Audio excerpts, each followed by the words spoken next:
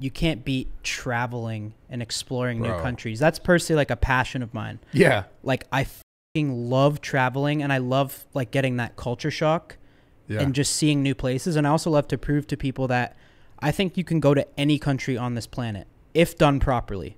You can go anywhere. And you just went to fucking Russia. Yeah. And like, everyone said, don't go and blah, blah, blah. Like people are still calling us stupid for going, but it's like, dude, I'm back here. We made an amazing video. You can go anywhere if you do it right and you link with the right people. For sure. I want to go to North Korea one day. That's insane. We will go. Yeah, that'd be fucking, that'd be the, you know, honestly, like that. I think that might be our last video ever. What, because we don't come back or what? No, just, I don't know. Yeah, because it's like, where do you go from there? I think we're going to go to North Korea one day. I really do. If we go to North Korea, you got to think about that because it's like no one's We get invited though. Like it'd be like. Dennis Rodman went. He said it's lit.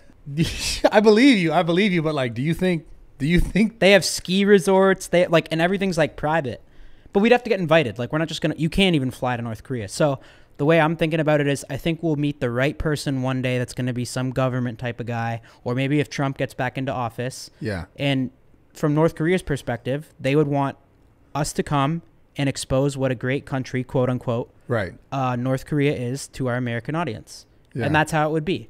And dude, we're not going to do anything fucking dumb there and shit. Like we're going to be invited. It's going to be all taken care of. Yeah. And we're going to go and we're going to fucking hit some slopes with Kim Jong-un. Bro, that would be the craziest fucking shit. Would you go? Of course I would go. I could never, like an opportunity in life, I couldn't pass that up, man. Imagine Kim Jong-un on the podcast. Bro.